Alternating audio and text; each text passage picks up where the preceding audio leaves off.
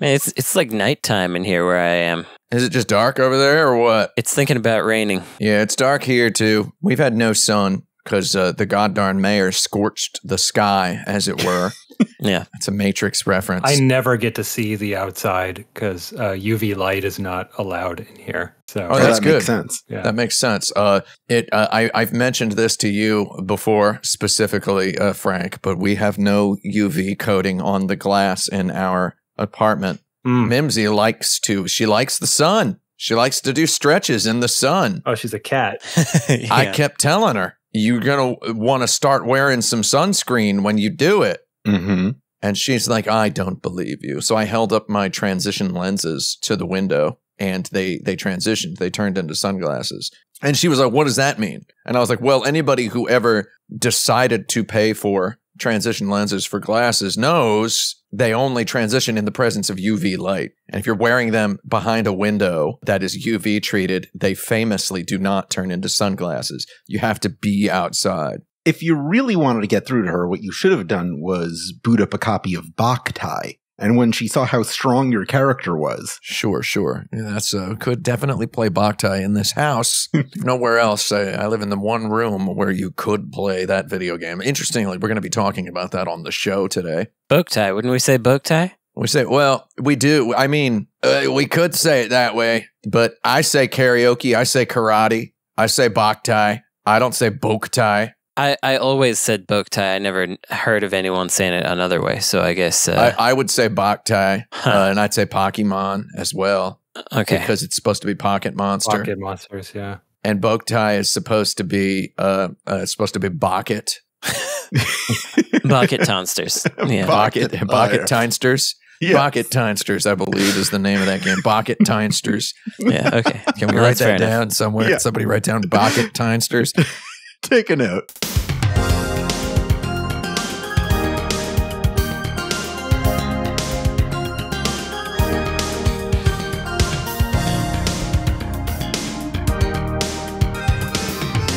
Hello and welcome back to Video Games. Tim Rogers here with issue number 324 of Insert Credit, a audio magazine weekly covering a range of topics related to video games, sometimes tangentially related to video games. We're going to try to keep it tangential today. That's not true. I think we try to keep it tangential quite frequently. We do have a buzzer that plays after about 6 minutes. Usually the panelists don't actually hear it. It's inserted in post. But today, in the first act of homework, Alex, Jaffe, you got to get it back on there. I gave you all the hardware and the software. It's just like this, right?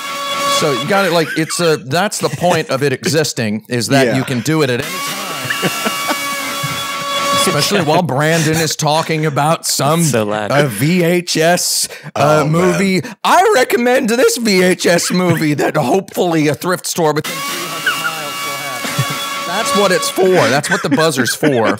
Okay? Check all your thrift stores. It's for when I'm talking slightly a little bit long. So it's just for when I'm going a little long? Okay. Yeah. Right. So today, I've got my finger on the button today. When you have your finger on the button, if you don't know how to get a button and you don't know how to put your finger on it and you don't know how to make the button do a thing, find out.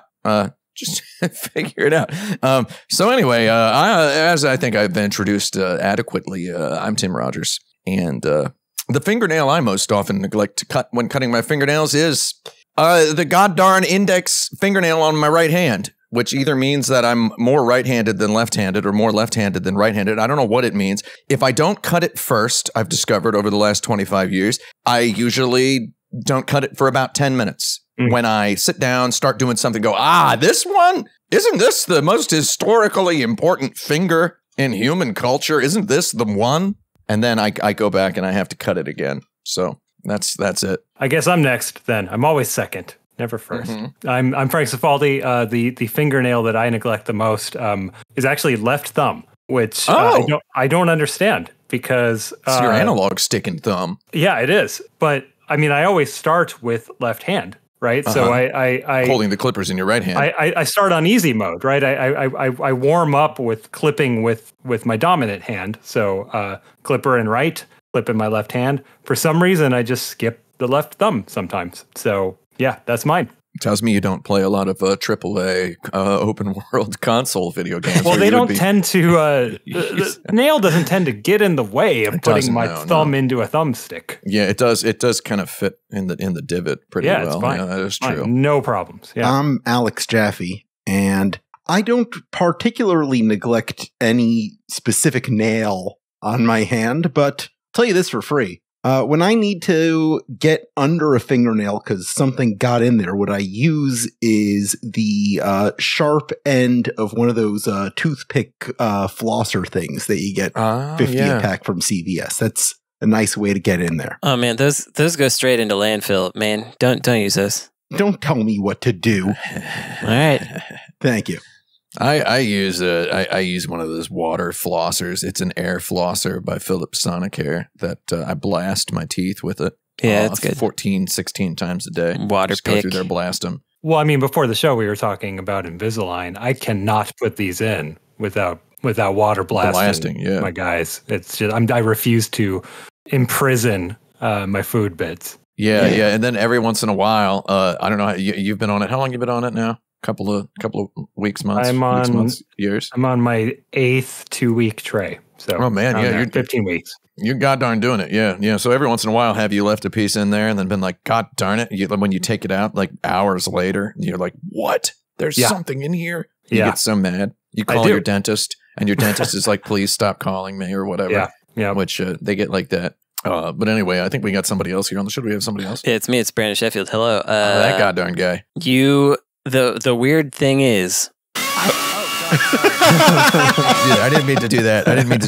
I honestly did not mean to do that. I'm sorry. I'm not going to do it again as soon as you start talking again. Don't worry. Yeah, we'll see.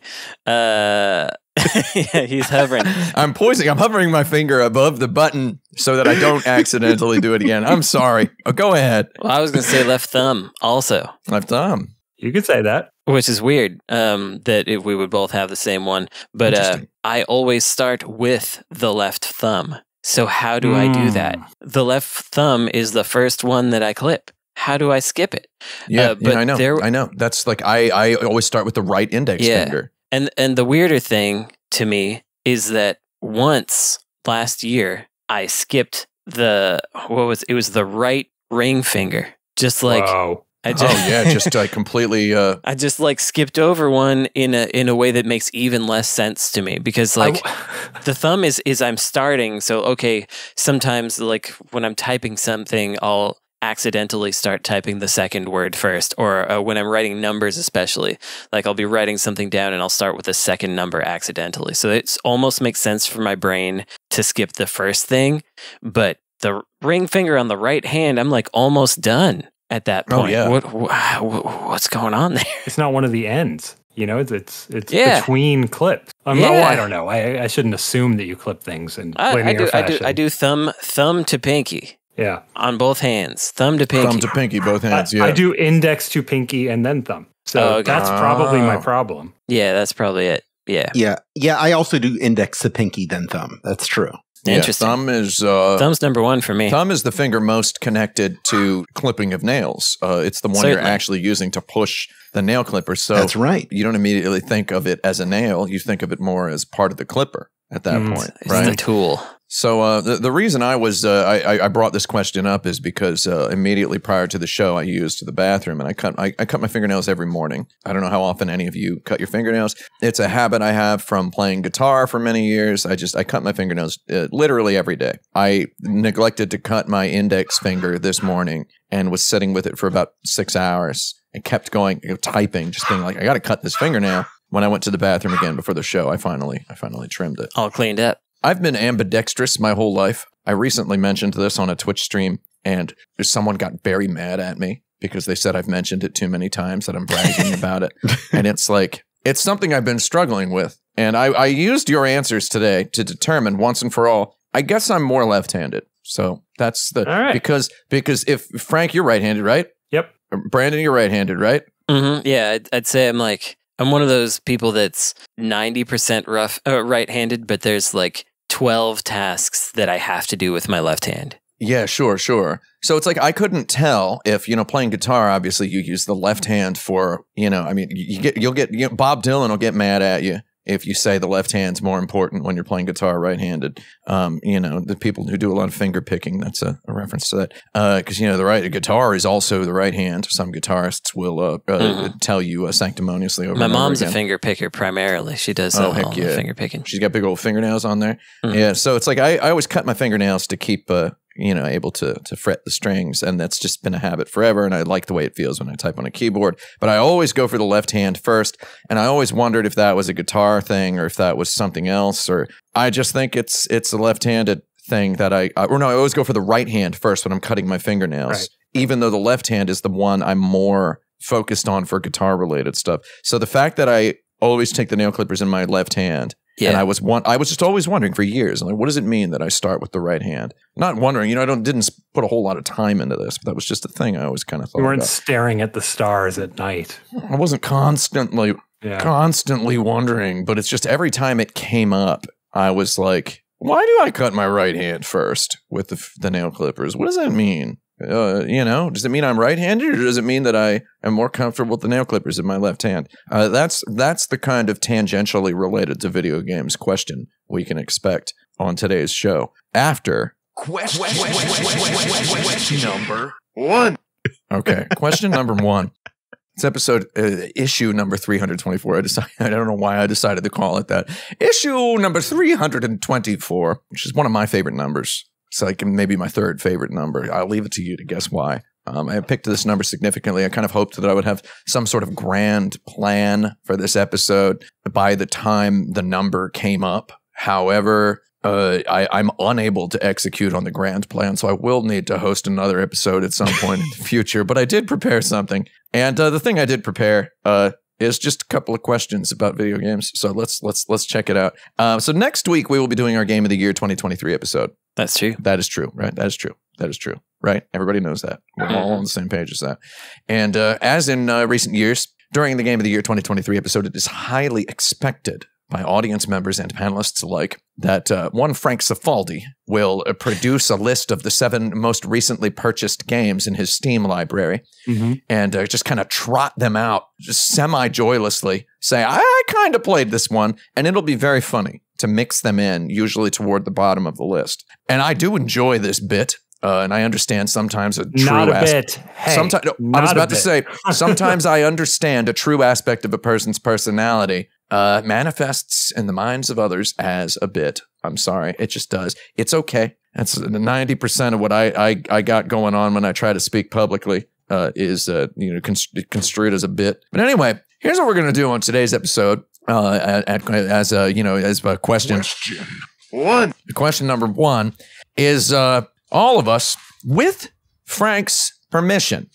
I should like the dramatic pause there. With Frank's permission, let's choose a video game coming out in the year 2024. And yes, we're doing Game of the Year 2024 predictions the week before Game of the Year 2023. Let's pick a game coming out in the year 2024 that we think Frank's not going to play, and let's ask him to play it. Oh, I got one. And let's even offer in a way just kind of meant to embarrass Frank, let's offer to use Patreon funds to purchase this game for him when it comes out. This is a kind of an attempt to make him feel bad and buy it himself, which might not work. It's actually kind of, I'm not flipping the coin on that one. I don't play a small amount of games for monetary reasons. The purchase price is not an issue. Oh, I know. That's why I bring that into this. Yeah. Let's look at the games coming out in 2024. And Frank, here's what we'd like. I got news. My count appears to be 3 this year. Oh, dang. Oh, 3? boy. 3 for 2023? Yes. There's got to be more. Well, in previous years, we've done stuff like Sonic the Hedgehog the movie as one of our entries. So we can think outside the box. We'll figure that out. We're not getting into your 2023 list. Yeah. We're starting your 2024 list now. If you go to Google and Google video games coming out in 2024, you'll get a pretty good list. So these are some games coming out in 2024. All I'm asking is we just play one of them that you think you're not going to play, and we're going to try to pitch you on one. Okay. And all we request, and depending on when the game you choose comes out, you'll have plenty of time to play it.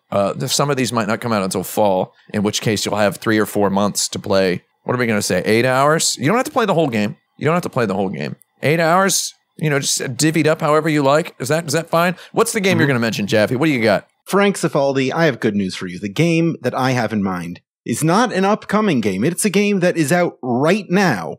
Okay. And it comes with the offer to play it anytime you like with Alex Jaffe. And that game is called Suicide Squad: Kill the Justice League. Oh, boy. You're going to have your pick a character. You could be Harley Quinn. You could be King Shark. You could be Deadshot. You could be Captain Boomerang. I believe there's going to be some DLC where you can play as the Joker.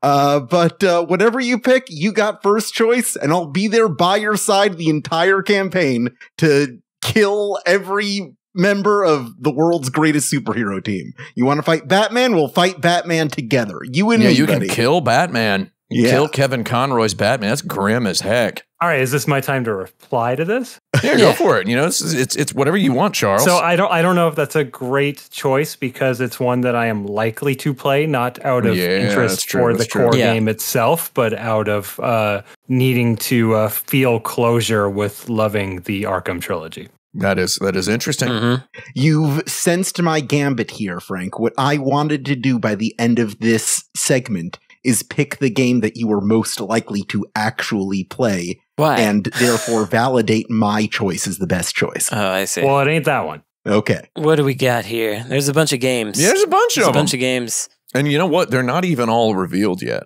So, I mean, we don't even know all of the games coming out in 2024. No, certainly we do not. I'm trying to think of one. My angle is get Frank to play something that I think people on the show might want to hear about on the list, but which I don't want to play. That's so that because then we expand the spread of the list. So I'm thinking about the list, and so I don't know how far Frank will get in this, but my suggestion is going to be Dragon's Dogma 2. Ooh, Drag Dog, Drag that dog. I don't want to play it, but wait, why don't you want to play it?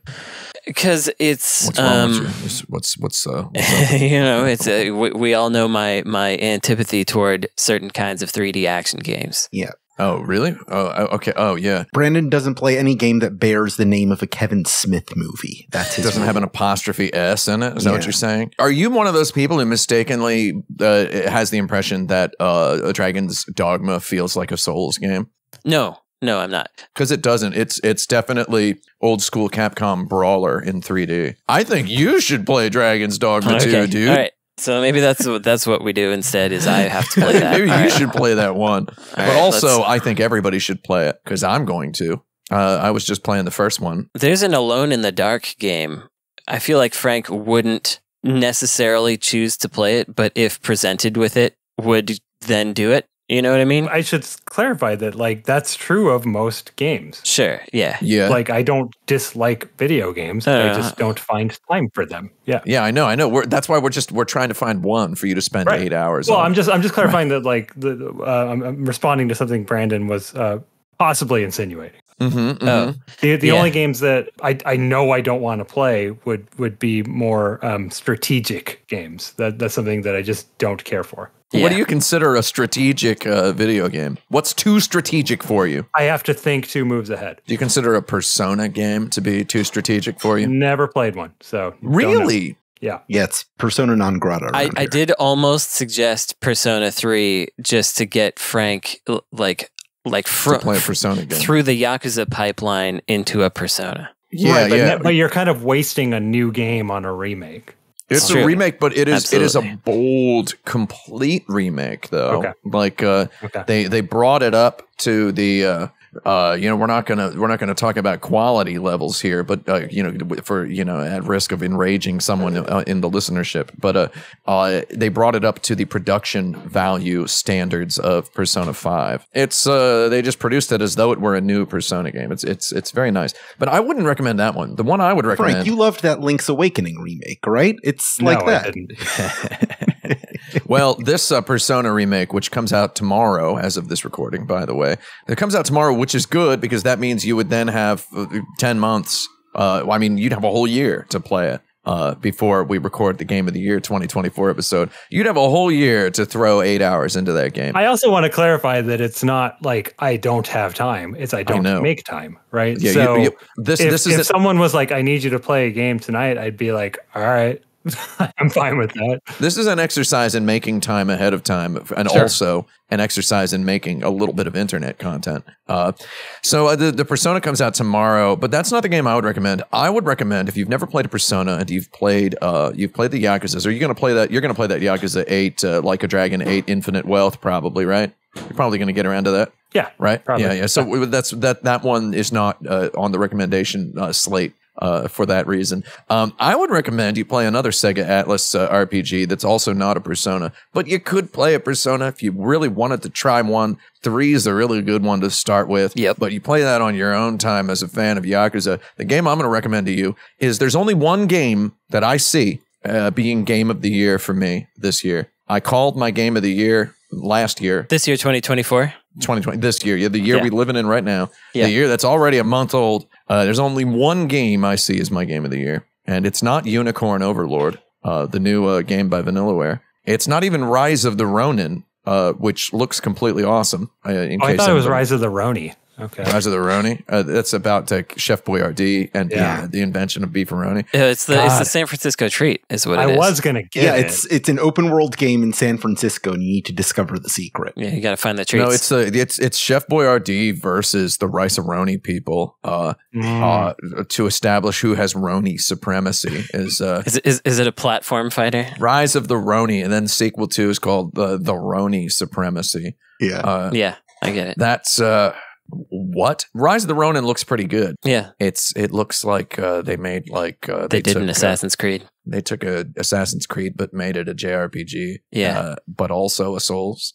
Looks very tasty to me. And Daddy's going to put his big bib on for that one. The Game of the Year for me is not even Princess Peach Showtime. It's not even Ayuden 100 Heroes, because I feel like the producers they could have added 8 more.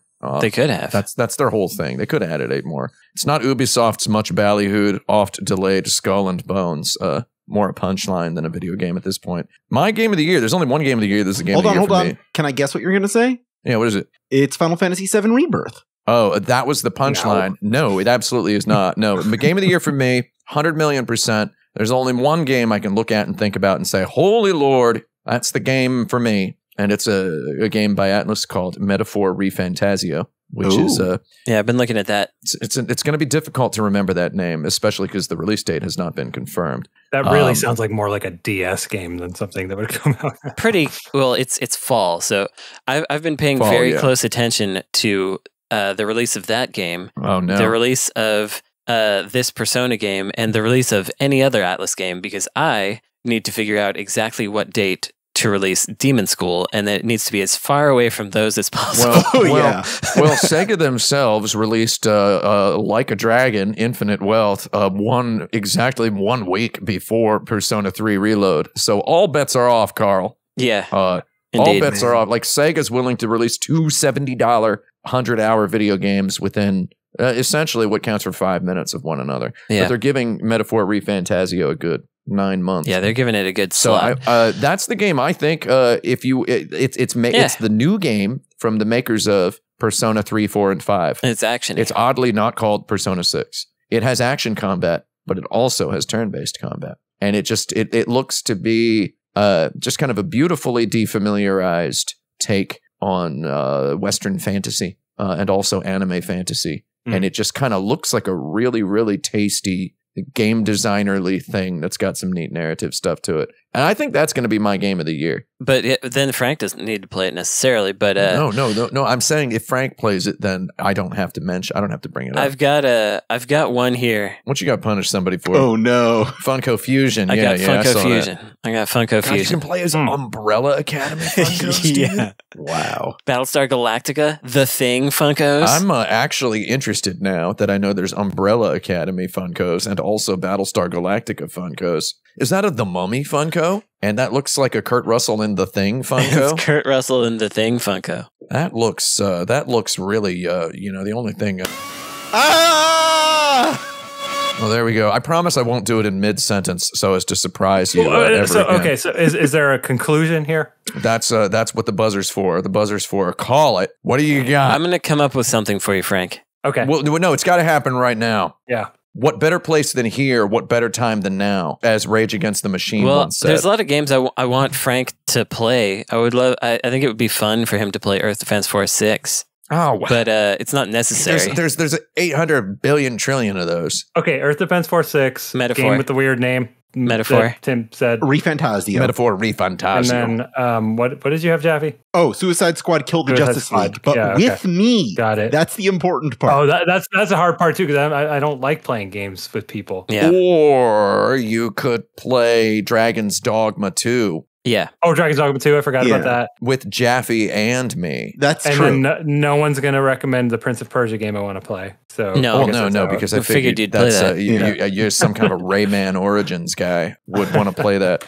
Here's the trailer for Metaphor Refantasio if you want to just watch a trailer. All right. And just put it on silent and just look at that. I'll watch that offline. I will say that is the one I'm most interested in because it is partially from the least likely for me to pick up on my own. It's got a calendar, so it is a Persona game. Yeah, it's basically a new Persona game. I mean, someone's going to beat me up for saying that, but it's the new Persona game. It's got a calendar. It's got social links. It's Persona, baby. The one that I wanted to mention, but I can't actually recommend it because apparently it's the misogyny studio. But that Wukong Legends game I think would be an interesting one. Black Myth Wukong. Yeah, the misogyny studio. Yeah, just a lot of reports about their treatment of women. That studio. Yeah, so that interestingly, so that it makes. Interestingly, that brings us to question number 2. Question number 2 is for Brandon Sheffield. Hey, that's me. Brandon Sheffield, when are you going to stop playing video games? When do you think you're going to stop playing video games? Because I encountered this yesterday while watching the Sony State of Play event. Oh. And there were several things in there that made me feel like, and we talk about Hoyoverse on the show a lot. I know we talk about Honkai Star Rail all the time on this show. We talk about Genshin Impact all the time. We talk about Fortnite. We talk about Playosphere or whatever that game's called. Pal World, right? We talk about these things. PUBG, Roblox. You do kind of feel occasionally, discoursively, you feel a little underwater these days as a person in their 40s, right? Yeah. Do you ever feel like you just don't play video games anymore? Which I know, obviously, I play video games every day, but I watched this thing yesterday, and it started with this trailer for this game, in keeping with the theme of putting myself outside of my comfort zone. This trailer, because that's what the first question was about, trying to get Frank out of his comfort zone and also let him enjoy a video game. I'm getting out of my comfort zone, and I'm just going to talk about a video game that I would never talk about. There's no reason I would ever bring this up in conversation because it went right in one eyeball and out the other. And boy, are my arms tired from whatever that was. There was this game called Stellar Blade. Are you all familiar with this game? I saw that it was talked about briefly, but no. It's a Sony Computer Entertainment, Sony Interactive Entertainment, or you can't even call them Sony Computer Entertainment anymore. Well, I actually didn't know that. Whoa. Yeah. Sony Interactive Entertainment. It's a game published by them, Sony PlayStation Studios. It's a Korean video game, and it has character design, world building, and art. It just has everything from the 2000s on up. The action looks decent, but they've got some voiceover narrator explaining Angel is a nickname that people have given pilots from the Rebel Squadron or whatever, like explaining this stuff to me. It's just so much noise. Yeah. Like it's game noise. There's so much game noise, right? And I was watching this trailer and I was just foreseeing, and this Wukong game made me feel similarly, right? But I didn't articulate it in my head as well as this Stellar Blade game. It just made me feel like, I mean, I know I'm past the statistical midpoint of my life, right? I'm now dying more often than I am living, right? It's fine. It's perfect. It is what it is. The lamest sentence in the English language. It is what it is. Can't be helped. There's a lot of stuff that I'm seeing stuff now, and I'm just saying I'm never going to touch that,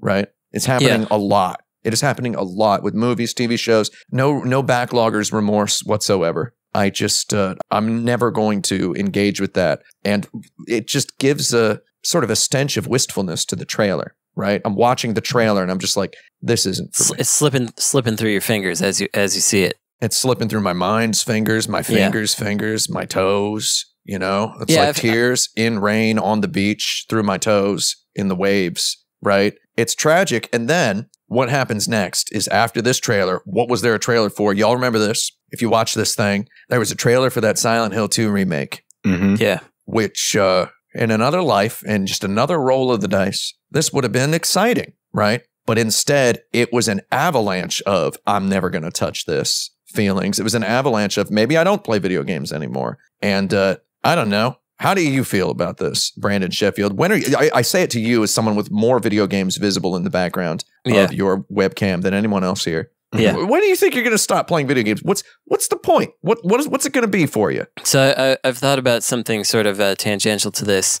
I was in the shower and I bonked my toe. And I immediately thought, my toe, which is a reference to a classic video Teenage Mutant Ninja Turtles arcade game. And then I had the thought, already people don't understand why I would say that. Like it's like two in my universe of a reference, two in my age group, that if I said that in front of a 13-year-old, they would be like, a Gen Alpha, they would mace you. They would instantly mace you without even asking. They wouldn't even know why I did it. Yeah. Which makes sense. No explanation. They would ask no explanation. They would mace you. You could have said, talk about Bonk's revenge, and you might have gotten... No, you would get the same reaction. Well, they could have looked that up. Normally when I bonk my toe, I think...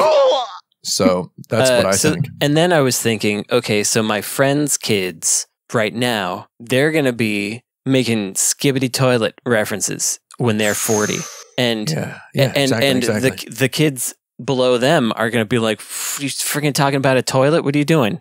So I was thinking about this kind of thing and how and for example, a game that seems perfectly good, people like it. I appreciate that it has it was made in scope with a low number of assets, and it's not visually beautiful. Lethal Company is a game that is just incredibly, massively popular. Mm-hmm. Yeah. And it's made by an indie team, which is the sort of thing that I should aspire toward because they've made money and they will have a success in their life. Big old success, yeah. I don't want to play it, and it's not their fault, and it's not exactly my fault. You don't want to play it, and you certainly don't want to make it. I don't want to make it. That's the biggest question for me. When do I realize my irrelevance for making games? Because the kinds of games that are being popular, I have just no interest in making. Yeah. I will say, to your credit, which, is... this is a big deal. I'm about to say something to Brandon Sheffield's credit. To your credit, there you go. I just went ahead and tasted it up a little bit. To your credit, the fact that your first reflex is to say, I don't want to play this and I also don't want to make it, means you're not evil. So thanks. Because there's a large number of evil people out there who are like, oh yeah, I'll make this. Trying to do a fast follow on the popular thing. If I might add something. Let's hear it. Well, that's what you're here for. The fact that in just the last question, you were strategizing when you should release your game in relation to another game that will be very popular this year indicates you're still on some kind of pulse. Yeah. Sure. Well, I have to pay attention.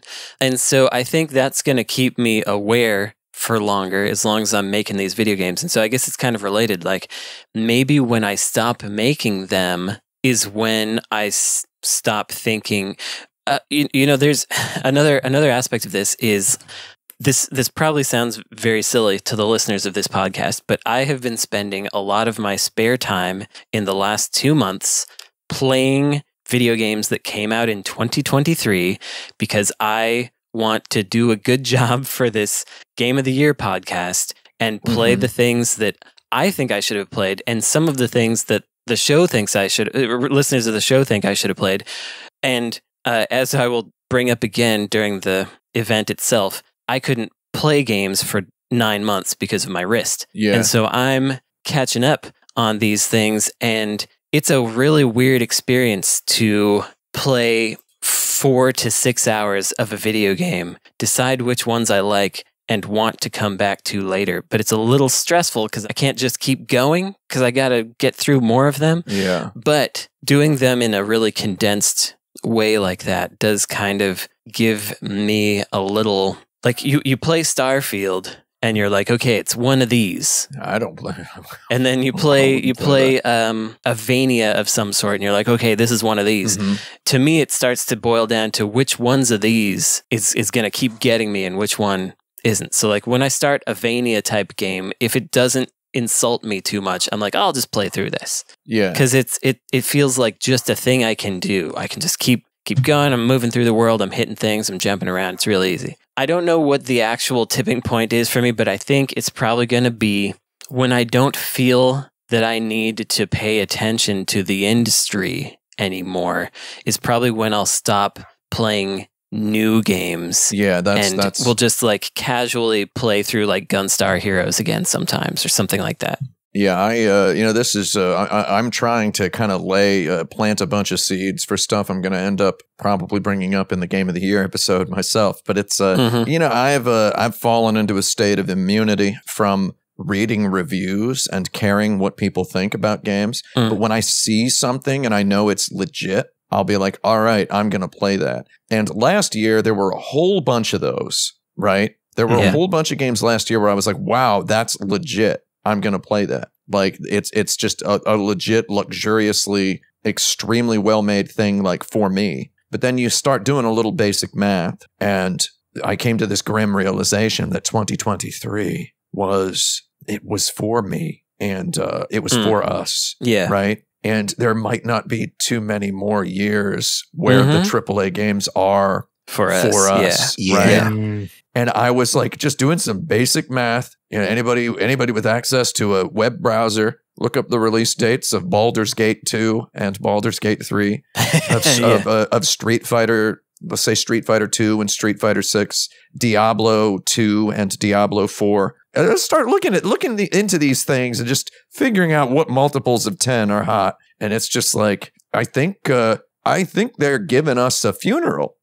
I think it's a funeral.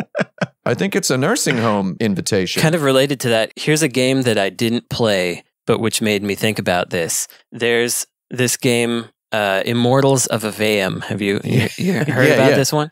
Okay, this is a game that I heard about for the first time during a Summer of Gaming or Game Awards, whenever it was on a Keighley thing. I heard about it then, and then the second time I heard about it was couple days ago when it was announced that they laid off half their staff because nobody bought the game, and it was apparently already out for 5 months. Right. It was like a EA Access Game Pass thing, something like that. And it was a single player, narrative focused AAA first person magic game. I was so excited watching the trailer for it when it was announced during the Keighley thing. I was like, ooh. It like seems cool, and I just didn't. It's for me. And then I never heard about it until I heard about it not selling. Nobody. I was going to bring that up. The fact that we're seeing all of these enormous layoff announcements in the past year or two is a pretty obvious indication that we're not going to be seeing the same level of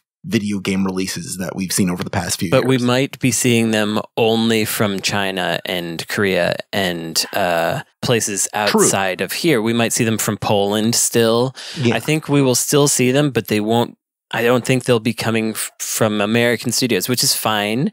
But it's gonna be weird because we might not have the kind of perspectives that you do get from American studios where they try to be better about race or gender or things a little bit. Like there's been a trend toward trying to care about it. And we might see that backslide a little bit, I would say. Because like you can look at that Blade thingies, whatever you're talking about. What was that game called, Tim? Stellar Blade. First of all, the logo is great. If you look at the logo, it's nice. You watch a character running around in Stellar Blade, you cannot help but look at the butt of the female character that is running. And you're like, that is a Korean butt animation. There's just no question. KBA, yeah. People ask me what the difference is between Nier and Nier Automata, and I told them it's a butt. The crack, yeah. Yeah, it's a butt. Yeah. So, like that is the kind of thing that is probably going to shift in the coming years, is you get that, more of that. You think it's weird that in 1 year we are seeing two games called Stellar Blade and Earth Blade? Yeah. Well, that's what we're going to be talking about in Question 3. question number 3. Before you ask this question, I'm sensing a pattern here, and I'm feeling a little bit of dread because my particular comfort zone is infinitesimal. Not being directly asked questions. Yeah. What is it? Yeah. No, it's fine. You mentioned the game Earthblade, which is a game coming out this year. It looks like just one of the greatest games of all time. That I'm assuming Frank's going to play this one. You liked Celeste, right, Frank? Yeah. It's the new game from the makers of Celeste. Okay. I didn't know that. And not only that, even Brandon might like this. This is actually a stealth candidate for insert credit game of the year 2024. Now that I think about it, is Earthblade. It's a stealth candidate. It could actually make it because it's a Metroidvania, but it's a Metroidvania in a sort of a PC engine, Falcom, Dragon Slayer family. You're just trying to sell it style. to me. No, I loved Celeste, so like a Maddie Thorson Metroidvania is handmade for me. A Maddivania? Yeah, I think it's going to be a game that is a little bit more fun to play for people who think they're afraid of difficult challenges as well, is what it looks like. I do like fun. It looks like a good game. So in other words, what I'm talking about is, just when I think I'm out, they pull me back in. That's right. Which is at the conclusion of this Sony thing yesterday. And I'm sorry for just like this Sony thing just kind of became a hotbed of topics. It really felt like a sort of a god darn event that just kind of, there were a lot of horsemen of the apocalypse that I glimpsed during this Sony event. And one of them was, and this is in keeping with the theme of when am I going to stop playing video games? Did you all see the Hideo Kojima stuff from yesterday? I saw that it happened, but I didn't watch it. I did. I watched it in preparation of this show. Oh, well, let me explain briefly for the uninitiated. Hideo Kojima, they closed the Sony event yesterday, the 40-minute event, with a 10-minute trailer for Death Stranding 2. Right. Which was announced as being a game that is being worked on and had some promo stuff released for it. The 10-minute trailer for Death Stranding 2, viewed in 4K 60 on YouTube on your the largest television possible, will bring you, yes you, all the way back to the E3s of yore when Kojima was releasing big, wacky, just bonkers trailers. It'll bring you all the way back. I mean, there's so much in there. The first thing you see is George Miller, director of Mad Max, is in there, and he's wearing a weird hat, and he has a strange 8 FPS like cat made out of tar on his shoulder, and you're just like, I'm too high for this, just instantly, right? Nobody, it's like you can't be not too high for this game, which is it's a conundrum. So Kojima reveals all this 10 minutes. And it's not Kojima, it's at the end it is revealed the trailer was edited by Hideo Kojima, which is very funny that he's taking credit for editing his game trailers the past 5 years.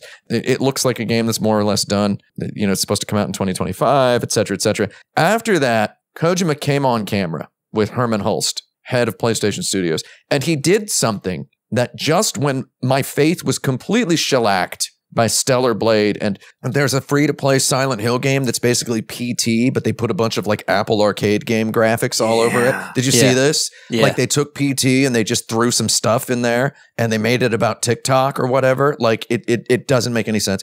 And then it just, continually just death spiraling with the reveal of this, with the Silent Hill 2 remake graphics trailer. It was just taking me back to my heyday in video games. And then I saw this Kojima thing. Kojima showed Death Stranding 2, and then they bring him on camera. And what he did on camera was something that, again, brought me back to vintage Kojima and made me excited, which is that goddarn guy. He's a cheeseball, He's a goddarn cheeseball. But what he did was he said, I would like to announce another game in addition to the game I'm making for the Xbox. First, he mentions Xbox during a PlayStation thing. And then in addition to Death Stranding 2, I'm also making a stealth action game. A military stealth action game, right? Very funny. Yeah. He just announced after this Silent Hill 2 trailer that he fully intends to rip off Metal Gear Solid, right? And he announced it, which is like a film director thing to be like, I've had this cowboy script I've been kicking around for a couple of years just to mention during an interview,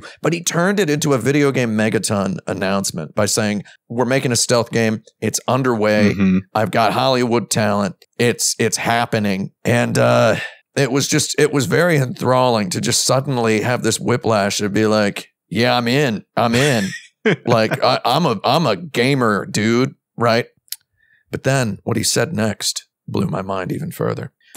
He said they're going to begin development as soon as Death Stranding is out. He's basically saying we're going to rip off Metal Gear Solid. Konami, you have 2 years to cry about it. Is basically what he said. In nicer, gentler terms, he said this. But then he said at the end that it is the greatest thing he will ever make. It is the best thing he has ever made, the greatest thing he will ever make, and it will be a fitting capstone to his career. Oh. And I instantly got avalanched by I'm not going to be a gamer for long, because when Kojima goes, maybe I go, maybe when Kojima goes, am I still going to be there, or am I going to let Kojima turn out the lights? Right. So that's I don't know what that is, but that's something that I revealed is we're just continuing this fatalism theme here on the show. I'm not sure how to answer this question. That's good. That's good. You're not supposed to be. This is bringing you back. The ice is broken. Yeah. So the ice is broken, Carl. I do wonder if he's looking at Tarantino's I'm going to make X number of movies. 10 movies. Oh, yeah. And thinking about a similar thing for himself. Can I just say that's tacky as heck, the I'm going to make 10 movies thing? I would agree. He's been saying it for 20-some years. It's been tacky the whole time. Breaking your silence. But I think I'm fine with there not being too many. I think for me, his voice is losing relevance in a way that I'm fine with him being done. Unless he's got some more in the tank that I don't know about. Tarantino or Kojima? Tarantino. Okay. Oh, Tarantino, yeah. I think Tarantino's, he's largely left his imprint on the culture. Yeah. Right? Yeah, he's done what he needed to do. Oh, I remembered what the question framing is here. Yeah. If you'd like. A few minutes prior to this Kojima thing was the reveal of... Well, here's the thing. I don't know if it was the reveal. I don't know if people knew about it already, but there was the reveal of the new Ken Levine game. Oh, yeah. Okay. Oh, yeah. There's a new BioShock. His new studio, it's basically he's making BioShock again. Yeah. Yeah. But it's also System Shock. It's got kind of Annapurna looking characters, whatever that means. Judas. It's called Judas, which is I wonder what he's alluding to here. Yeah. So the framing of this question is, when am I going to get into the New Testament? Something like that. Why aren't there more Kojimas? And also, it turns out Kojima was the opposite of the killer all along, in my opinion. He was the opposite of the murderer. This is an inverse mystery here. He was the good guy all along, I think. Yeah, it's pretty weird how certain people can both get the money to make a AAA game, and also, to whatever degree you agree with this, they can deliver it. Like Ken Levine, we can make fun of BioShock plenty, and we do, but he does deliver a BioShock at the end of the day, and that's what people want out of him. And he's like, okay, I'm making a new thingy shock. Here it is, and I think that's fine, but I don't know that there's a new equivalent of that. Like, does that FNAF guy have a different FNAF that he's going to make? I'm going to make a controversial statement. Six Nights at Freddy's. Yeah. Here's something I've long thought, putting my foot down. It is harder to make a video game than it is to make a movie. When you're making a video game, especially a large-scale one, you end up having to make a lot more compromises to actually put something out than someone who makes a movie does. There's a lot of compromises with the movies to like people above you, but I think the big difference is the mechanisms for making a movie. What with their unions and their specific methodologies is much more known. You're not making a new movie every time. You're using the framework of other movies, and everyone knows what a grip is. Everyone knows what a best boy is. Everyone knows how the assistant director works, more or less. The best boy is Kendall Roy, in case anybody was wondering. Whereas in video games, somebody has to build and maintain a team and make sure they work together well every time from scratch. Unless your team has been working together for years. Like every time a new indie team is formed, everybody has to figure out how to work together and what their job is, in addition to then doing the job. And can they even do it well? And with obviously the interactivity thing just blows the whole thing up, because we talk about like auteur video games, and when we talk about that, we're talking about either a familiar mechanic or a familiar narrative or both. But it's easier to have a style in a movie because you, as a director or as an editor or as a cinematographer, control everything that is being seen. Right. And in video games, you simply cannot, unless you're making something where the camera never moves, where there's very little player interactivity. There are very few people who make a full game themselves on a large scale. Well, and that's where I was going to go. Like, I think like a Bennett Foddy or a Matty Thorsten, to me, that's the same thing as a Hideo Kojima. Yeah. It's just much smaller scale. I think Kojima and Levine are that, but also they know how to get people to give them money. And I think that's the only real difference between. Well, I think Bennett Foddy knows how to get people to give him money because he made that Getting Over It game and got money directly from normal people. Yeah, he got money straight from the source. I mean, I'd also like Jonathan Blow, David Cage, on the other ends of the spectrum. Yeah. Right? We got a David Cage mention. So that's too bad. That's telling thing from the history of this podcast is whenever I ask who is the blank of video games question, it's always It's always either Kojima or Cage. That's the dichotomy. I think another aspect of this is that once you've done something successful as a video game director and the legacy press has gotten it into everyone's brain, Ken Levine made this game, Hideo Kojima made this game, even though that's false and it's a team effort, it does actually get into the brains of everyone to where people working on a Ken Levine game are like, I know what that is, and I know how to go in that direction. I know what a Kojima game basically is. It's only possible to have an auteur vision in a video game when you're either very small team or you're a big team that's run by somebody who you understand what their style is supposed to be according to these rules we've prescribed. Right. So we've got basically who do we've got? We've got David Cage. Again, that's a neutral reference to him. We've got Ken Levine. Yeah. We've got Hideo Kojima. Yeah. I would argue Tetsuya Nomura, Kingdom Hearts. I do think Cliff Bleszinski, he fits in there. Oh yeah, but he's not still actively making new stuff. Yep. So it's like these people have a strong style that if you were to apply for a job working for them, you would imagine any job applicant would tell him during the interview, I love your games, I've played them, right? You imagine that.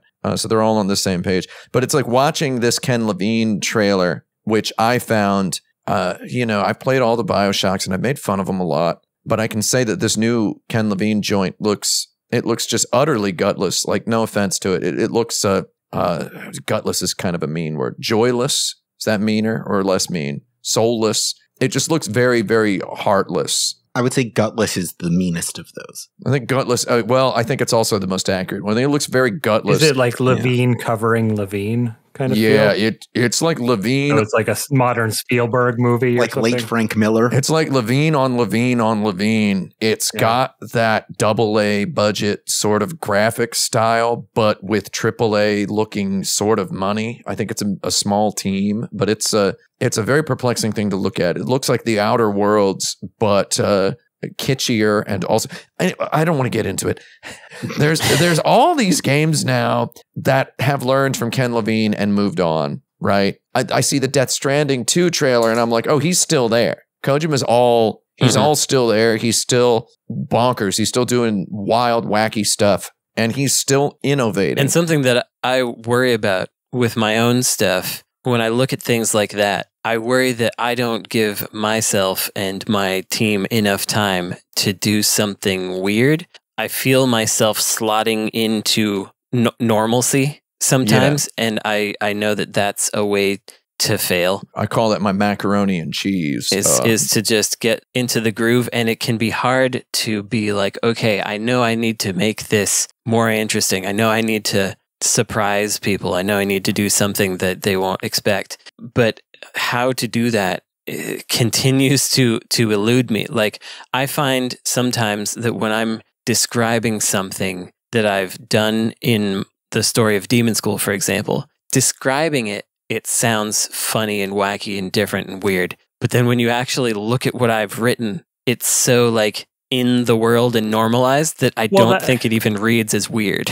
I mean, that's the struggle of any creative endeavor, I think, right? Is that like it's so hard to capture the raw idea sometimes, you know? Like I think that's anything. Mm-hmm. Like so many things that I've done, it's like when I describe it, it's way better than it actually is, and it's like Sharknado is like it's fun to play, but like to describe it is even more fun.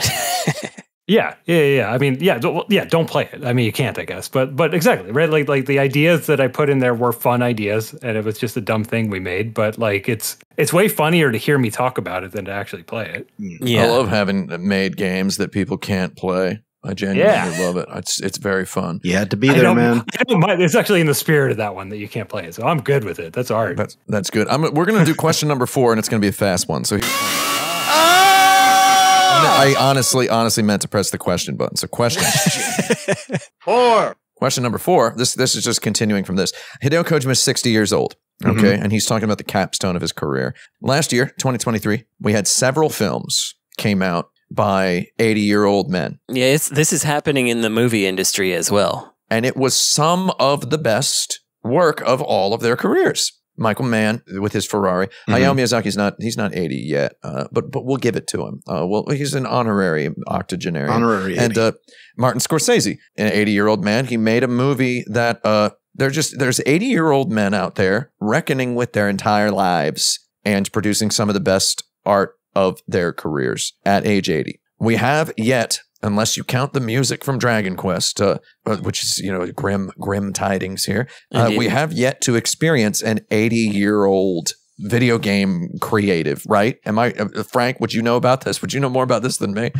you know off the top of your head? I would go straight to Dragon Quest, so no. Yeah. So that's we've got a 70-year-old working on Dragon Quest. Miyamoto doesn't make games anymore, and he's not 80. He's off, and he's basically he's going to retire at some point. He doesn't make games; he makes deals. He makes money. Miyamoto makes that cash, and we got a lot of he's a folks businessman who are much older in games who are sad that they can't make games anymore because people don't seem to want them because they're perceived as too old, etc. Yeah. Can I just point out a little side thing that how bizarre it is? The older one gets, again, we're in the geriatric podcast zone here. The older one gets, the less older than you all of your favorite game creators become. Yeah. Oh, yeah. Mm-hmm. Like Kojima is less than 20 years older than me. He used to be like 20 whole years older than me, but now he's less than 20 years older than me. Like it doesn't make sense, right? He used to be a guy I could never consider having a conversation with because I was 15 and he was 35. Right, but we have become peers through exactly, because we've gotten older. When I met Kojima for the first time, I was 24. Right. Oh yeah, that's huge. He's 16 years older than me. He was 40. Yeah. And I was a 40-year-old guy. Now it's like I could probably chill with that guy. But then again, you look at his Instagram, literally anybody can chill with Kojima. Like everybody chills with him. It's incredible. Yeah. It's amazing. His whole life is a Strand game. It's weird thinking about certain people like Jake Kasdal, for example. He worked on Rez. He was at Sega in the late 90s. And he worked on things that were part of or peripheral to seminal growing up video game experiences for me, but he's like 9 years older than me. Yeah. It's incredibly weird. We're like basically the same age.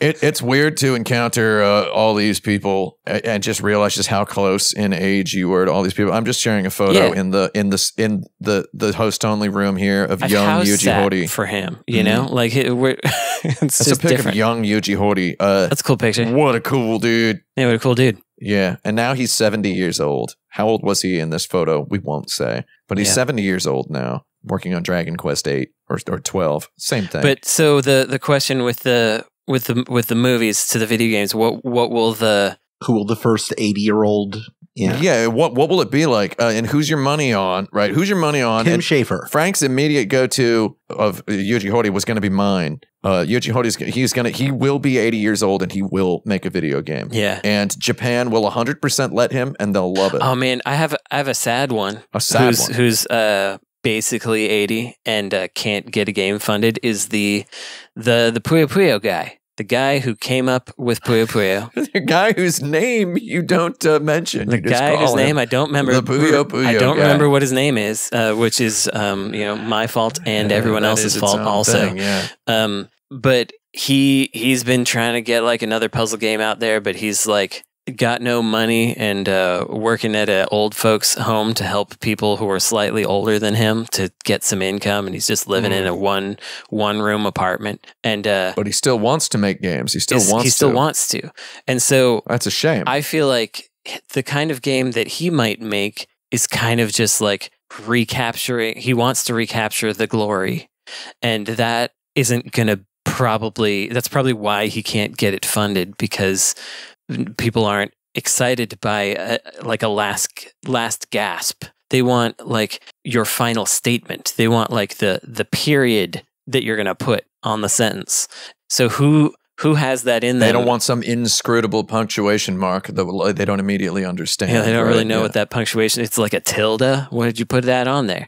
And I think Yuji Horii is a good one. I do think that Kojima, he says he's going to quit, but will he? He didn't specifically. He didn't say he was going to quit. He just said this will be like the crowning achievement of my career, which sounds like he's gonna. He's intending to retire. But seeing as George Miller is in the opening seconds of his trailer, George Miller famously 99-year-old. He's not 99 years old. George Miller's an old man. Yeah, he's an old dude. And he's making 2 new Mad Max movies, one which is coming out in a couple of months, which is bonkers. But I think one of the big differences is that a lot of filmmakers, they are like, I have this story I need to tell, and that's the part that they're starting from with a movie. Or they're like, I have this aspect of something that I need to do. And with video games, I don't feel like we have as many people that have that or feel that way. I'd argue there is definitely literary, worldly wisdom in the Dragon Quest games. That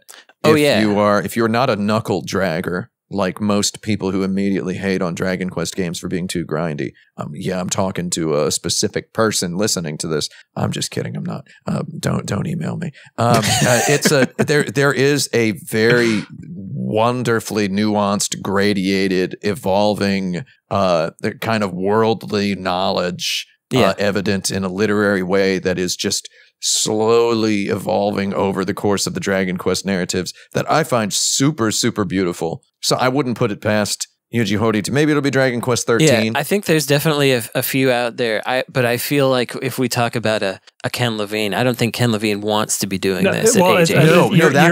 You're either very safely employed at a company that's not going away, aka Japanese, or you are someone who can hustle hard for money for the rest of your life, which would be a Ken Levine or actually a Kojima, even though he is Japanese. Yeah, an honorary American. So I mean, those are all rare things. Like, I was trying to think about Nintendo, and it was like, well, what about Tezuka? It's like, well, he doesn't actually he just seems to supervise at this point, right? Mm-hmm. Which is, the fate of a lot of creators in a corporate structure, no matter what, right? So it's, the pool's just tiny. I think it kind of has to be someone like a Horii, right? Yeah. Because I don't think we're going to create new permanent salarymen who direct games. You know? Like, I think that's done. If I'm still directing new video games at age 80, it is almost certainly because I don't have another choice. Like, I'm 40-something, and I'm tired of hustling all the time. I have to still. This is something I genuinely have no idea about. What is the culture around retirement in Japan? People do it. Yeah, they do it sometimes. A lot of people will have a retired dad or retired uncle. Retirement is a bit of a privileged thing. It's a bit of a luxury.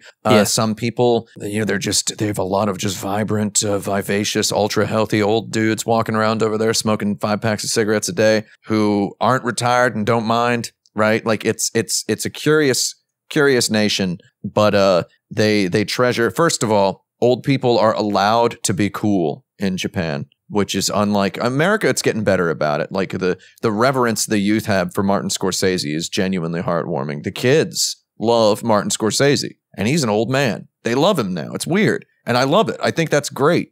So old people are allowed to be cool in Japan. So I think old creatives kind of have it a little easy. You got rent control in a serious way in Japan. Oh, yeah. You got cost of living's beautiful. You got people over there paying $200 a month for the apartment they've had for the last 60 years. Ooh. Yeah, it's absolutely amazing, and it's also in 100 walk score neighborhoods and like next to the train station. They don't even have walk score there because it would be completely irrelevant. Yeah, it's like what? What? There's a place you can't do it. Vegeta shattering his scouter. But on the other hand, you do get. Like there's a guy who I mentioned in one of my Japan trips who has worked on a bunch of cool stuff, can't get anything together now, and doesn't know what to do about it. He can't retire. He is living in one of those cheap apartments. He can scrape by, but he's like 55 years old. Nobody wants to hire a 55-year-old in Japan. He's not in a company. Kickstarting something by himself is really difficult because he doesn't have money to give people. So it's just like, what do you do? And I look at that guy and I think that, well, maybe that's my future. I've never had a hit. I've worked on a bunch of things. I should work on getting a hit. What you should aim for is the Yoshiro Kimura situation where he just got some of his friends that he's known and worked with and then stopped working with and then worked with again and then gotten mad at each other and started separate companies and then those companies break apart and then join other companies and then they all quit and then now it's just they all work together in an office in Shinjuku in Okubo. But what would have to happen for that is for people to decide in 10 years that some of the things I did were seminal works. Oh, well, and that I could then come back to, because, those games that the Love Delic folks worked on were enjoyed in their times, but not massively popular, and they have come under greater appreciation later. I mean, I think I would pretty popular. I would put them at like a hair below popular. They were cult. Yeah, they were like cult at best in their time. Mm-hmm. But anyway, we're going to do a break immediately after question number 5, which will only take 5 seconds. So let's go on and get into it. I keep confusing. I don't have my reading glasses on. I'm sorry. I meant to press the question number 5. Question number 5, Alex Jaffe. Do you have a random.org app on your phone or on your computer desktop? I have it open on my browser at all times. At all times? Very good. I need you to flip a coin for me. Heads or tails? I'm calling heads. It's tails. Okay, well, I will still be making video games and stuff at age 80. That was the tail flip? That was the coin flip. We'll be back after a little bit of a break. Bye-bye. God darn it. Sorry, dude.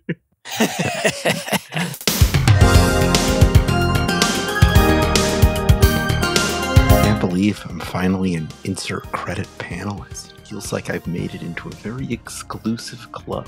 I'm part of the universe now. I don't know, I just always kind of felt like, as the host, I was inquiring of the people who belonged there without being one of them. It's nice. It's nice to be on. Nice to be asked. I didn't think I could do it, but I don't know. It's going okay. Question number 6. I really love the Street Fighter 2 6. It's my favorite number that he says. They did their very best. 7 is also very good. The 7 is also. We're going to be getting into that in a moment. So earlier I had Alex Jaffe do some random.org. Alex Jaffe, can you generate for me a number between 1 and 164? Okay. We've got 156. 156. This is how you know I didn't plan this.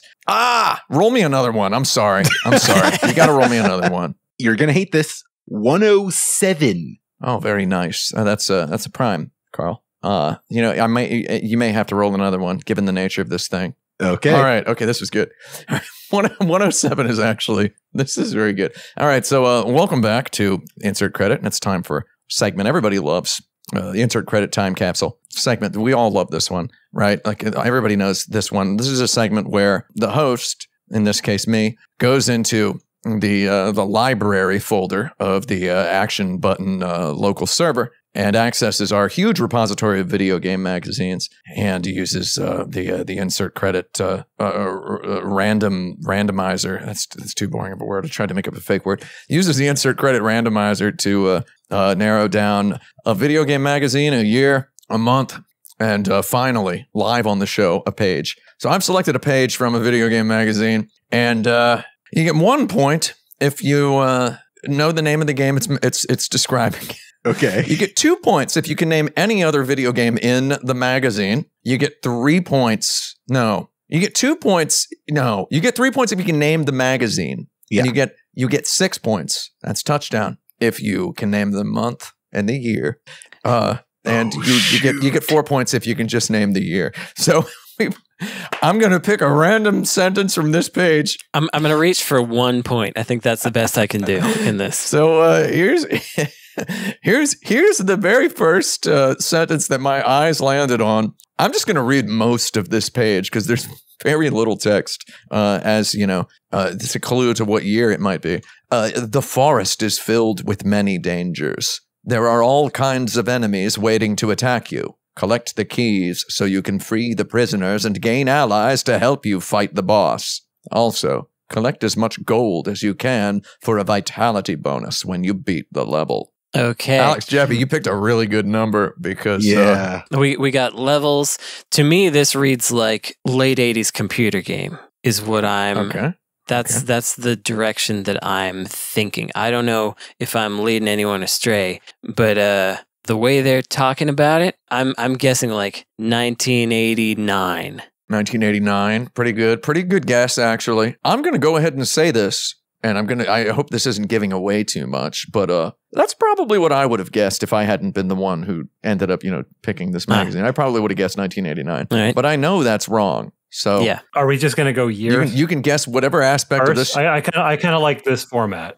Like let's kind of round robin that, right? Go for years. Yeah, let's do it. I'm getting Super Nintendo vibes. Okay. I gotta keep my poker face on over here. The video element is very important to this.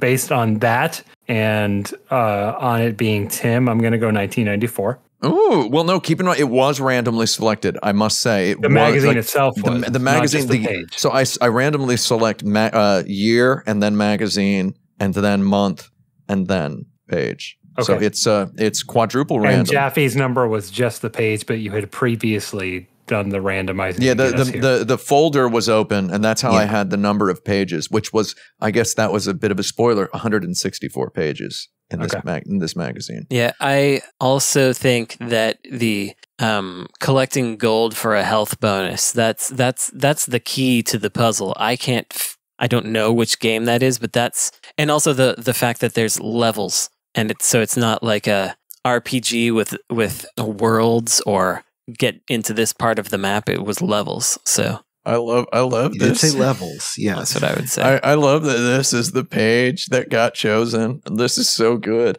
Okay, so I can read you another blurb from the page. Would y'all like another blurb? This will narrow it down a little bit more. So there's 3 blurbs total on the page. The heading for this page, there's 2 headings. There's 2 sections. One has no prose, just pictures. And the other heading, the one that I read the first blurb from, reads, "The adventure begins in level 1," which, as a connoisseur of old-timey video game magazine writing, I'm losing my mind at that being the sentence that my eyes fell on when I picked this first page for this inaugural. Alex, Jaffe, feel free to steal this segment, by the way. I think it's fun. Oh, this is very good. I just don't have access to this repository. Oh, you will very soon. Yeah, don't worry about that part. So we're going to read you another blurb from The Adventure Begins in Level 1.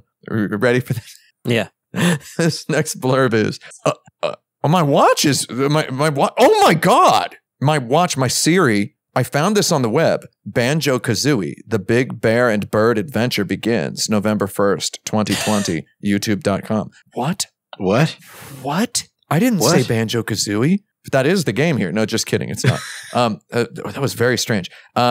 This next blurb. A huge battle awaits you in the castle. Level 1 was just a taste of things to come. Now that you've made it to the castle, get ready for even more action. You'll have to deal with pillars of fire, rivers of lava, skeletons, killer bears, and other wild creatures. You will find many power-ups along the way, and there are also many prisoners who will help you in your noble quest. Huh. Noble quest. Okay. Medieval. Noble quest, killer bears. Yeah, noble quest. You got it from there, yeah. All of these things are in East games, but that doesn't help. They don't have levels. Yeah, that's true. But like the pillars of fire and freeing the prisoners and stuff. That East Books 2 is very now oriented. There is one factor we haven't considered. Yeah. And it's that the person who is describing this game is doing a bad job of describing the game. Oh, yeah. So some of this information may be incorrect. I'm considering that.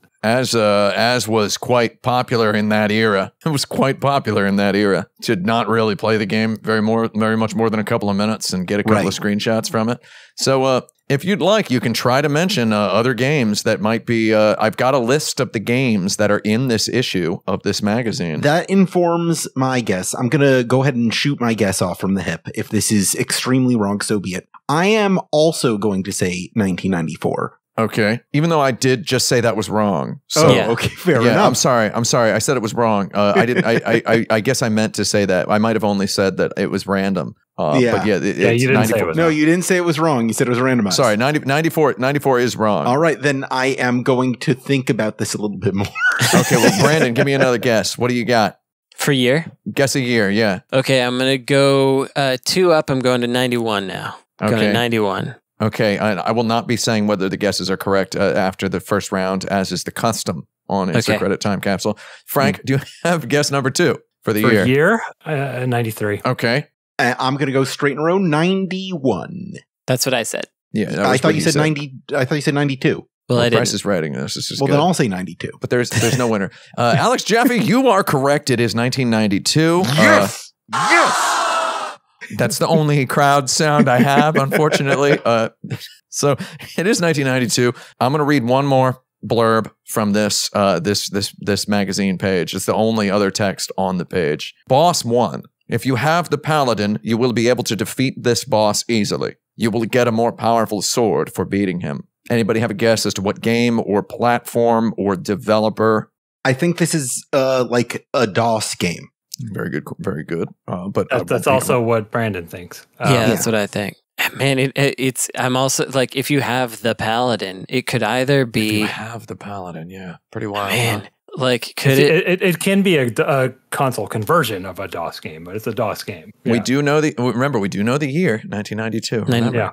Yeah. Some of the things I'm thinking about are like a Gain Ground port. There wasn't one in 92, I don't think. But or like a Xanadu, like a Xanadu thing, but there wasn't one in 92 that I can think of. So, but it's something where you get character. If you have the Paladin, is like you have the Paladin. Yeah. It's very, very mysterious, isn't it? It is mysterious. I got to say, I'm the only one doing this, but I'm trying to go for the publication angle, which oh, sure. Yeah, do it. I know you're as maybe even more of a connoisseur of video game publication pros than I am, Frank Cifaldi. I will say this is a little atypical for this particular publication.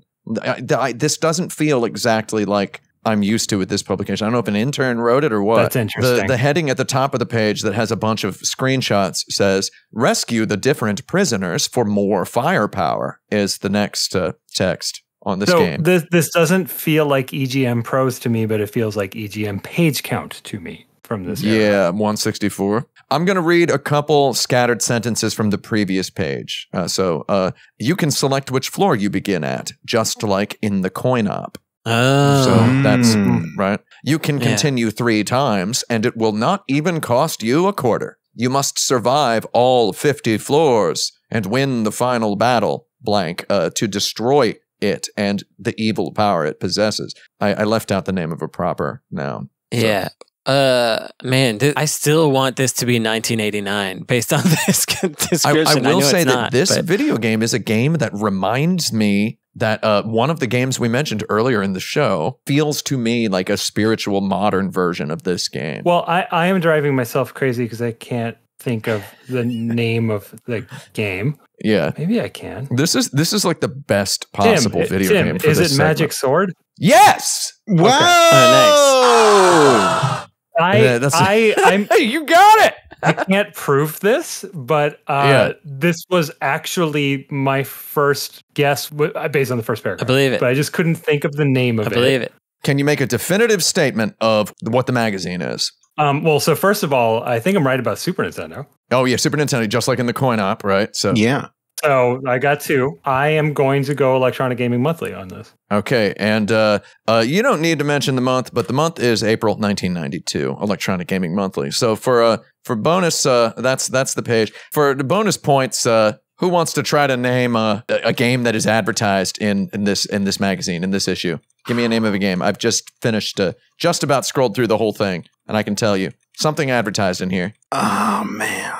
It's hard for me to remember what years anything was. Yeah, that's my problem. There's a preview for the game Linus for Super Nintendo, which was released as Paladin's Quest, one of my favorite games. Dragon Warrior 3 is advertised in this issue, 1992. Try your hand at the RPG that shook Japan. April 92, right? April 92. Yeah. Final Fight. Final Fight, the original Final Fight. I think The I think ad with the kids carrying the arcade cabinet, and it's like, you don't have to do this. You can have the arcade at home. That's the one in my head. Oh, man. I didn't see that one in here. isn't it Final Fight 2 by now? I think it would be. Well, Final Fight came out with the Super Nintendo at the end of 91 in the US. Yeah, and then the next game was Final Fight 3. Oh, I'm right. going to say Kirby's Dream Land. Kirby's Dream Land. I didn't see that one. What game of the month is Contra 3: The Alien Wars? That's a noob guess because Nintendo didn't do first party ads.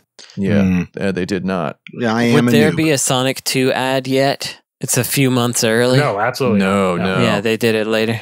Okay. Few months. It came out in November, dude.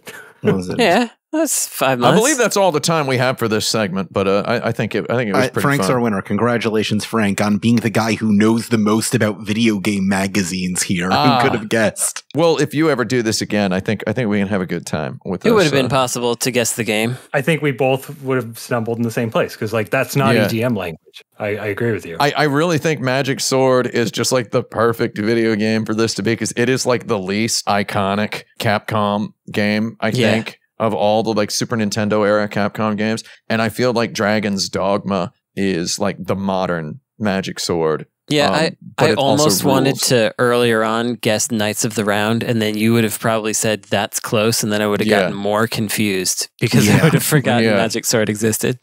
I guess if we're workshopping this as a future segment, maybe just being free and loose with guesses would be pretty good. Okay, so I know Frank's got to go soon, so I guess we're just gonna in lieu of a lightning round, I'm just gonna tell you all a story. It's a little story. It's a short story. Okay. Okay. What are you gonna say? I was going to say, do you want to play the question number 7 sound effect that you teased earlier? Oh yeah, well you want to hear the word 7. You just want to hear it, don't you? I just want to hear the 7. Question number 7. Oh, that's good. 7. That's good. I really hope to get all the way to 10 because there's only 8 and there's 9, and the 9 is really violent. 9. 9. 8. Hey, it's just like dying grass. Tim, why was 6 afraid of 7? 7's 2 syllables. That's my joke. That's a good one. I was queuing you up to play all 3 of those in a row. Yeah. Because 7. 8. 9. oh no, it did. Okay, so I'm just gonna tell you this. It's a little story. I've written some notes to make sure I tell it correctly. This is something that is serious to me, and it's much like one of my favorite films, Fargo. This is a true story. Okay, so it's just it's only going to take. I think it'll take about 3 minutes or so to tell the story. Just okay. This is this is a big deal for me. Okay, so I went to the doctor this morning, and just about a sort of a health problem that it's been stressing me out for like a month, right? So I first encountered this health problem. I was in the airport. My feet and my calves started tingling with like a sort of pins and needles feeling, like my legs had fallen asleep just out of nowhere, right? So by the time I got on the airplane, my knees had gone all numb, and I was like, that's not good, right? They were just completely numb before I even sat down. I hadn't even been sitting down for a minute. So like a week later, like I was just still experiencing these intermittent like streaking, shooting, tingling, sort of painish feelings, just kind of crackling, my legs crackling every couple seconds. Like my legs were just like, they went from nothing to like 20 minutes on a toilet, dead numb. And then 8 seconds later, the feeling just kind of like would come right back, right? Just like popping in and out. of feeling. So 2 weeks later, I became quite acutely aware of a stabbing pain in my lower back, sort of near my spine, sort of off to the left side. So I did a little bit of Googling, and I think I said, aha, I think I know what's wrong. And of course, I did the responsible thing, and I made a doctor's appointment. I went to the doctor's office this morning, and the doctor asked me, so what brings you in, he's the kind of doctor, just imagine the kind of doctor who, if you had to take your pants off, he would call them trousers, right?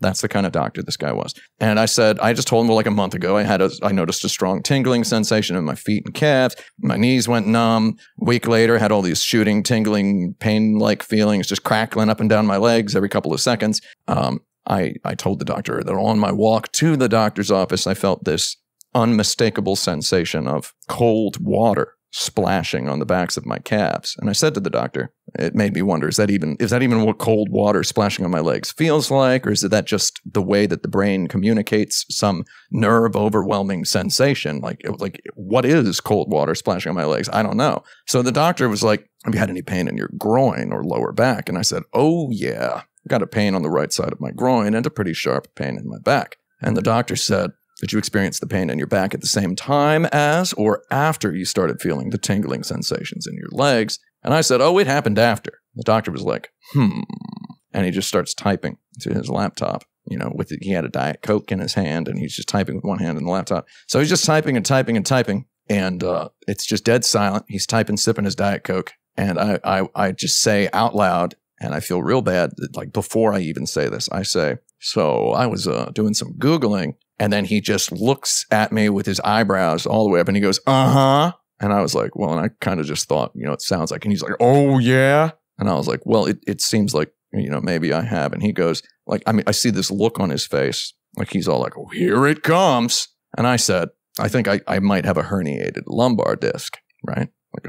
It's a common problem. And the doctor just instantly yells, no. And he's like, everybody comes in here thinking they have a herniated lumbar disc. And I'm like, doctor, I have this tingling sensation in my legs. And he goes, and I said, and my knees, they're so numb. They feel sometimes like they don't even exist. And the doctor's like, and I go, my legs are all crackly and tingly and electric. And every 10 minutes or so, it feels like 8 whole seconds. Like it feels for like 8 whole seconds, like I just sat on the toilet for half an hour. And the doctor goes, and I said, I've got this pain in my lower back. And the doctor says, and I was like, well, I first noticed it in the airport. Maybe my suitcase was too heavy and I yanked it out of the Uber in such a hurry. And the doctor was now standing up and he says, and I said, doctor, the Uber was so big. I requested just a regular one and they sent like a road yacht.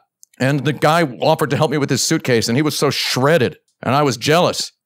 To be honest, the guy was ripped. So I was like, no, it's all right, bro. And I gripped and ripped those suitcases. And I don't even know what was in Mimsy's suitcase. I'm genuinely surprised the airline even let her check it in. I think I twisted my back and the doctor goes, no. And he's like, don't you see it, man? And I was like, what? And he was like, look at yourself. And there was this big full-length mirror directly in front of me. So I looked at myself and the doctor said, look at your hair. And I was like, okay, yeah, so?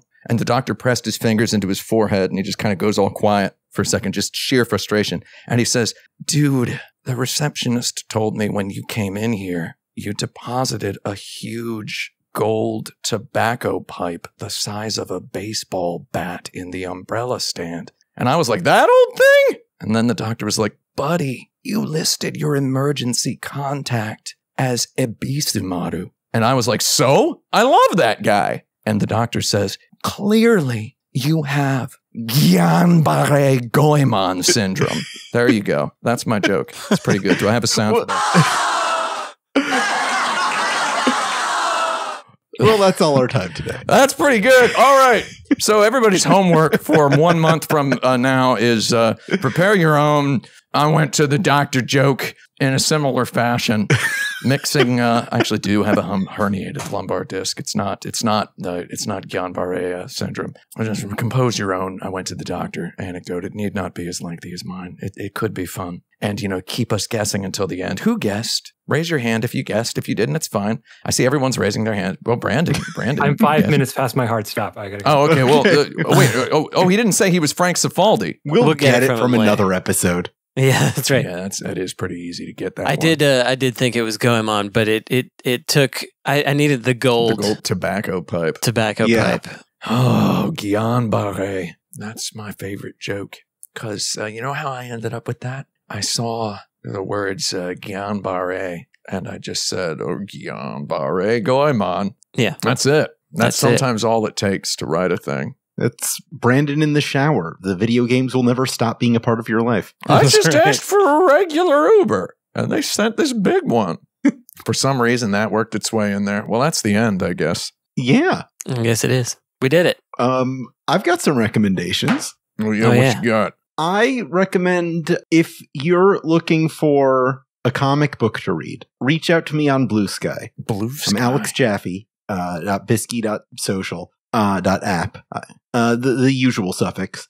Tell me what kind of comics you're into, and I'll give you a personalized comic book recommendation. How about that? Wow. One just for you. That's my offer, and it lasts from this week until next week. Nice. I'm trying to find this Blue Sky website. Yeah. bsky.app. That's the one. I'm on there. I guess I just didn't know it was bsky.app was the URL. I didn't know that. Bisky. I don't look at that stuff no more, Carl. I got another podcast called 52 Pickup. If you want to listen to that, go ahead and do that. 52P. Do that with Gita Jackson. It's a good old time. Once I was trying to figure out what comic books I should read, and someone mentioned that one, and I started reading the first issue of it, but I didn't finish it. Oh. There you go. I mean, not for like any sinister reason. I ended up getting I feel like you can't get the feel for something in like 3 pages, obviously. But it was reading on an iPad back in the year 2012 or so. Or what year would it have been? It would have been like 2013, 2014. For you, Tim Rogers, I would recommend Matt Wagner's Sandman Mystery Theater. I think you would get something interesting out of that.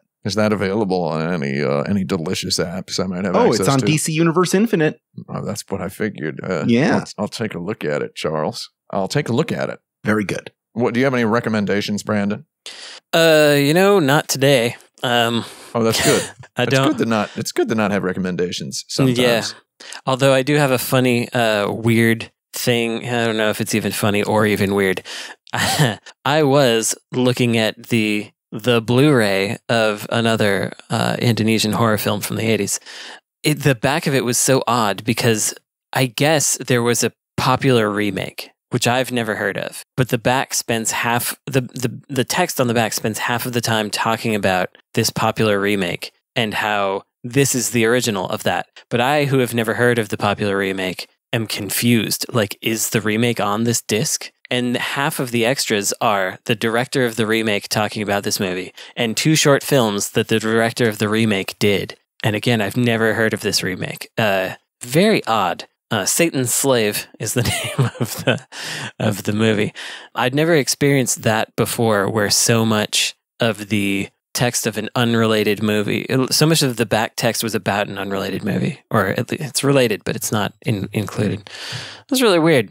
Yeah, it's a little dark and strange when that sort of thing occurs. Yeah, didn't really like it. Oh, I did just watch Tetsuo the Iron Man finally for the first time. Oh, really? And I would say that that's something somebody could watch if they've never watched it for the first time. Yeah, that's an experience. Yeah, it's certainly an exercise in lower budget but higher reward filmmaking, where I don't really know that you could make that movie today because that movie's already been made, basically. Like, I don't think that you can... Perhaps it's my lack of imagination, but I don't know that a physical effects laden and reliant movie would have the same impact today as it would then. I don't know what the equivalent of doing that now is the other part of that. So I remember watching that movie on VHS from my college video store, because I just kind of thought it was related to Akira. Sure. I was like, is this related to Akira somehow? And it's like, clearly it's not. No. But it just kind of rules that I might accidentally think. Yeah. And it's directed by Shinya, what's his name? Shinya, what's his name? Is exactly right. Shinya Tsukamoto. Tsukamoto Shinya, who, interestingly, I met that guy exactly once in my life. So he's one of the only people I've ever met who was in a Martin Scorsese movie. So Nice. He's in Silence, which if you haven't seen is a pretty decent film. He's not a bad actor. He's acted in more things than he's directed. Yeah, he's a true dramatist. Yeah, experimental theater. I really like Silence, that movie. That's not my recommendation for the week though. I remember nobody liked it when it came out. Like none of my buddies, like nobody wanted to. I actually went and saw it twice. So that's how sick I am. So I went and saw it twice. Movie about Catholics getting beat up by samurais. I'm all for it. You know, like what the heck, right? Catholics just getting strung up, beat up, kicked in the nuts just by samurais. Like that's cool. It's a niche, you know? It's a real niche. It's not, you don't really get that in a lot of movies. I have to admit something. This says something probably not positive about myself. Well, go for it, Carl. But every time I'm watching something, I'm watching a trailer for something, and then Adam Driver's face appears, then I think, maybe I don't want to watch this. You got to get over that. And I have never seen a movie with Adam Driver in it. Oh man, well, I mean, I don't know if Silence would be the best one. He's not in it as much as the other guy, Garfield, who I also think is a good actor. Andrew Garfield's fantastic. I think Adam Driver's fantastic. I know everybody loves him, but I can't explain it. It's just like I see that guy's face and my interest plummets to zero. Martin Scorsese called him the best actor he's ever worked with, which is weird. It's wild to hear that. It's just one of those things that, like, there's no judgments here from me. Martin Scorsese also loves working with Leonardo DiCaprio. So, well, he never said Leonardo DiCaprio is the best actor I've ever worked with. He never said that out loud. Yeah, but the fact that he keeps casting him says a lot. Well, I think that's just kind of a case of working relationship. Like he used Robert De Niro. He's the Robert De Niro role now. He's the Robert De Niro casting, and then Robert De Niro, they had to age his character up 40 years for Killers of the Flower Moon, which really is a good movie, by the way. If anybody listening to this hasn't watched it yet, I've added it to my list. It's very good. I had a very good. Weirdly, I did not go to the bathroom during that movie. It was one of the few times in my life I've gone to the movie theater and did not have to go to the bathroom at the end of the movie. But I did, I went and, saw what I could do, but it was like 3 hours and 26 minutes. That's like winning a lottery jackpot, you know? Mm-hmm. I want to make another recommendation. You just reminded me. I want to recommend the movie Poor Things. I just saw that in an empty movie theater. I was the only person there. In Florida? In South Florida, a noon screening. Walked in, one for Poor Things. I had no idea what to expect. I knew absolutely nothing about this movie going in, and I just had a really good old time. And it's one of those movies where you walk in, and then it happens, and it's over. So when you went to see Poor Things, and there was nobody else in the theater, you missed out on the fun experience I had, which was someone asking like 30 minutes in, is this whole thing in black and white? And I was like, yeah, just out loud, just like full volume. Is this whole thing? And I was like, the whole thing or the poor thing? I have is what I wanted to ask. Precious family friend, Howie. Anytime we go to see a movie with Howie, like anytime anything strange happens, he will ask out loud in full volume, is this a dream? Is this a dream? That's so good. That is some mom or aunt behavior baked into that boy. Yeah. I love it. I recently went to see the movie. I've mentioned this. Went to see the movie Godzilla -1. Went to see it in the theater. Have you seen that, Brandon? No, I haven't. That's another thing.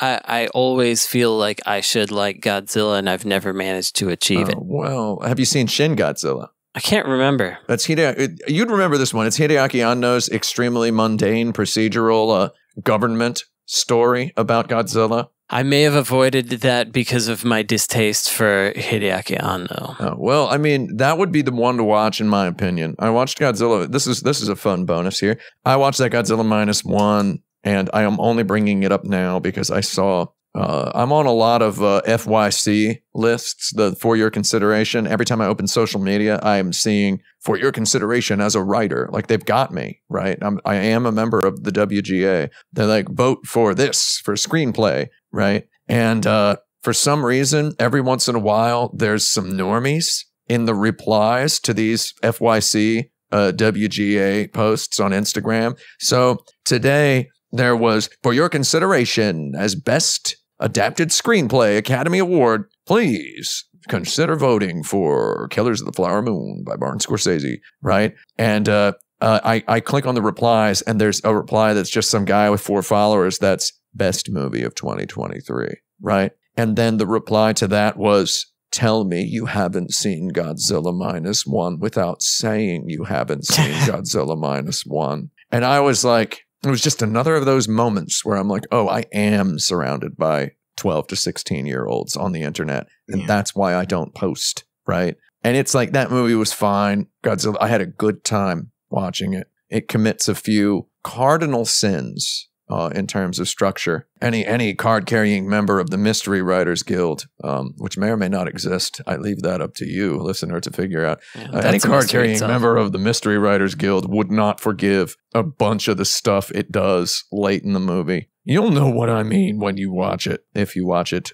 dear reader. But I still had a very good time watching that movie. But what they did in Godzilla -1 is they made a morose, sort of serious, sort of Ghibli movie that takes place immediately post World War II, and it's about Godzilla attacking. What is it? It's like he's attacked. What if Godzilla attacked 7 years earlier? Which is a scenario never quite imagined in Godzilla movies. And interestingly, my thoughts while watching it was that, oh, this is a Godzilla. You know, remember Final Fantasy 15, a Final Fantasy for fans and first timers? That's what I was thinking of this Godzilla movie. I was like, it's for diehard Godzilla people, and it's for people who've never chilled with Godzilla, because they made an old-fashioned Godzilla movie, but it's good, quote unquote good. It's solid. It's all the numbers are painted correctly. So maybe you would like it, Brandon, but maybe you'd be a little conflicted about liking it for a couple weird reasons. Yeah. But I think it's still kind of worth watching, because you don't get to see a lot of really, really glossy, high-budget blockbusters intended for a global audience, which are destined to make hundreds of millions of dollars in America from Japan. Certainly you don't not. really see, I mean, I guess any of those. There's never actually been one. So it's curious, and it's also curious that it so directly is about the rise of nationalism and why that's bad. Is Godzilla a metaphor for nationalism? What is he a metaphor for? The director, writer very smartly uses Godzilla as a metaphor for something other than Godzilla, right? Like Godzilla, in most Godzilla movies, Godzilla is Godzilla. So I mean, it's always been a bit like nuclear power or something. But yeah. Initially, yeah, that's 100% what he was. Yeah, it was. Kids these days would probably describe it as a stealth protest film. I think it was somewhat pretty openly a protest film when it came out. Which reminds me that they're playing it in 35 millimeter at Film Forum in New York City next month. Alex, Jaffe, if you've never seen the original Godzilla. Oh, yeah.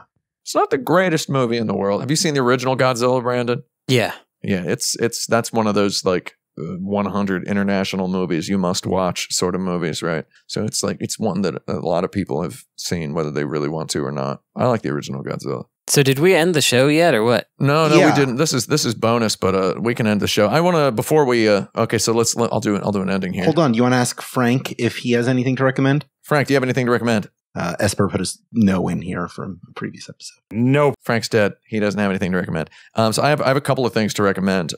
Which this is I've received sort of a critical mass of people asking me to advertise their products specifically on this show. So I'm going to, instead of recommending any of those, recommend a few things, honestly, that I think are cool. So the things I think are cool, there's a game available now on Steam and itch, and the game is called Freak Hunter, which it's a game made by a prominent member. I would say prominent member. Is it prominent member? I don't know how we determine how a person becomes a prominent member. A prominent member of the Action Button Discord, Goop Lord. Goop Lord made this game, Freak Hunter, and I was intrigued by Freak Hunter right off the bat because it is an on-rails, it's a rail shooter dungeon crawler, right? Which sounds like a thing, right? That already sounds like a thing, doesn't it? You kind of want to try that out. But what if I told you that for the next 20 hours, it is in other words, when this episode comes out, it's already too late. It is available for the, quite frankly, ridiculously introductory low price of $3.39 on Steam. Now, that's going to go back up to $3.99 by the time this episode airs. But I can't help that. I'm not in control. It's like asking me to control the weather. So I'm going to let the game's Steam description speak for itself for a second. The Freak Hunter is a dungeon crawler rail shooter action hybrid for sickos, developed on Vibes and created as an exercise in actually finishing a video game. It's inspired by early FPS games like Silent Debuggers on PC Engine and Shadow over Innsmouth on Virtual Boy. It'll probably take a little under 2 hours to reach the end. My punchline was going to be that this is a game that came out on January 26, 2024. And if Frank wants to play it and be the one to recommend it as a game of the year 2024, there it is. I played Freak Hunter, and I've also talked about it on some of my streams and received a Discord DM from Gooplord asking me to speak at more detail if I want to relay my feedback. And I could have done that in a DM, but instead I'm going to be a little weird and do it here on this podcast. The Steam description says it is an exercise in actually finishing a video game, and Gooplord has spoken publicly in the Discord about making Freak Hunter and wanting just the encouragement to make a full, giant, longer, more involved video game that's basically Freak Hunter. So all I'll say here, and I'll let the viewer play it for themselves. I mean, come on, it's $4, right? That's cheaper than Noby Noby Boy when it came out. The concept intrigued me right off the bat. Rail shooter, dungeon crawler.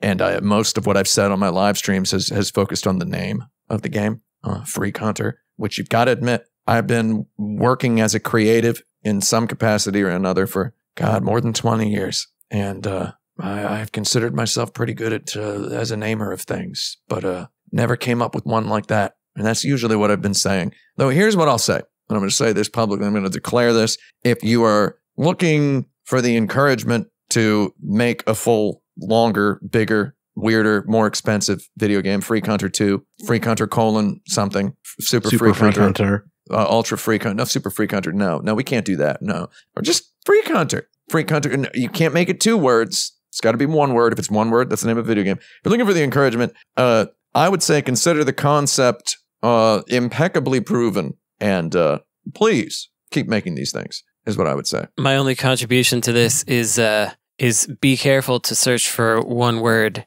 Freak Hunter is one word because if you look up with 2 words, a totally different game comes up first on Steam. Yeah, well, don't do that. Look up the good one. Just the one FYI. The one that's $3. We've got another recommendation that I've got is another prominent member. Again, I don't know what the measure is for prominent members of the Action Button Discord community. We have goes by the YouTube username lowercase j, J-A-I. That's how Australian people pronounce J-A-I is pronounced J, not Jai. Or maybe it is Jai. You can pronounce it in your head however you want. Lowercase j on YouTube has made lots and lots of good YouTube video essays, which is to say they've made a couple of them and they're all good. And if you make a couple things that are all good, that's a lot, in my opinion. Now, they made an essay about the film, what do you call it? Welcome Back, Mr. McDonald by Koki Mitani. You know Koki Mitani? Who also was the writer-director. He's a playwright. Writer-director also responsible for Furuhata Ninzaburo, which I mentioned on one of these. There's a video of that. Though there's also a much newer video that I think is spectacularly good, which is about YouTube poops or YTPs, which it is really, really fun to see some semi-academic intellectual analysis of YTP's place in art history. And it primarily focuses on the Fesh Pince series. I don't know if you all are familiar with this one. It is the Mona Lisa of YouTube poops, in my opinion. The Fesh Pince 1 and 2 are fantastic. And after a hiatus of 10 years, Fesh Pince 3 was released a few weeks back, prompting Jay to make this video, which I found very, very well written and very well edited and just well performed. And I think that video is great. And number 3 of a thing nobody asked me to recommend or advertise is there's a Kickstarter live now for a product called Glider, Glydr, which is a foot controller for video games that is invented sort of based on just the idea of those like unicycle scooter electric things where it's just forward, backward motion. Yeah, the Gizmo Duck device. There's a lot, Gizmo Duck style thing. But it is a foot pedal that is made of heavy duty materials that you can put on the floor in front of your desk. And, it kind of reminds you of the thing where past a certain point and up to a certain point, accessibility is just usability, right? Mm-hmm. So it's perfectly blurring the line between accessibility and usability to a point where it just makes stuff more usable. If you use it to supplement your hands and fingers, ideally with a controller with paddles. I saw one GIF of it on Twitter a few months ago and immediately thought, I need to get one of these for playing my video games at my desk so that I can have more buttons on my feet. Because my feet, I just kind of think, where are my feet right now? And I'm like, oh, they're right here. I could be doing something with these. And it would even make the game more fun. So it's live on Kickstarter right now, and it got funded in a few minutes, which is interesting. I backed it, and backing it means you'll get one. I think it just looks like a phenomenally good product, and I believe in it, in all the research I've put into it. I don't back stuff on Kickstarter unless I'm really jonesing for it. So I think that's, me, I'm an Xbox One Elite controller paddles aficionado. So I'm all about having 16 things I can do with my feet in addition to stuff with the controller. I'm going to put some Baldur's Gate hotkeys on there, play my Armored Core 6 with that thing. Mm-hmm. It looks pretty good. Anyway, that's my 3 recommendations. What do you think? I saved them up. I saved up a bunch of them. Sounds grand. I think Frank would have liked all of those recommendations. I miss Frank. Yeah, well, he's dead. Shotgun blast. Mario sound. Hold on. Let me get it. Hold on a second. Bingo. He's dead. Hold on. Hang on a second. I had to move all my stuff around because Oh! Bingo! There we go. Anyway, that's all I got for issue 324 of Insert Credit Audio Magazine. Do you like my temporary title there? It's pretty good, isn't it? I like it. Insert Credit Audio Magazine. Because, you call it a show, you call it a podcast. What if it's an audio magazine? We have articles. It makes sense. Right? Yeah. Mm-hmm. Audio magazine. We've got an activity page on the back. If I contribute anything at all to the future of this program, let it be that I made you think the phrase audio magazine. And maybe it informs something. I don't know. I came up with that off the top of my head at the beginning of the show, and it was the best part. And that's as good as it got for me. I'm Alex Jaffe. I'm Frank Cifaldi. I'm Tim Rogers. I'm Brandon Sheffield. And a huge battle awaits you in the castle.